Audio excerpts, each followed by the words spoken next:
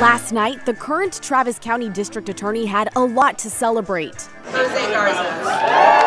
Garza's huge win in the primary, with 65% of the vote, reaffirms that his progressive message continues to resonate with Austin voters. Well, today is an important victory for our progressive movement here in Travis County. Is an important victory for criminal justice reform in Travis County. We're excited to continue our progress going into November and into a second term. His opponent, former prosecutor Jeremy Sylestine, says he's not happy with the way the election turned out. He says conservative voices confused the voters by spending $1.2 million on their own anti-Garza messaging. My message is not really partisan. It's kind of down the middle and about balance and smarts and doing the job well. And I think that whoever it was, if Garza had had another challenger, I think that many of those groups would have just kind of latched on to the message anyway. Meanwhile, Garza is planning on continuing the agenda that first brought him into the DA's office just 4 years ago. Our work does not change. We're going to continue to put in place strategies to prevent gun violence in our community.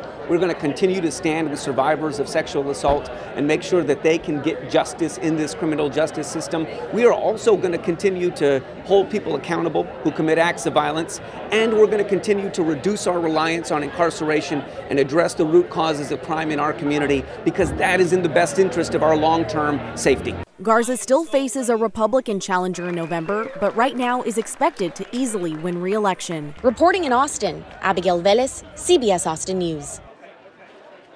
Thank you for watching. Please hit the subscribe button and get the latest news by downloading the CBS Austin News app.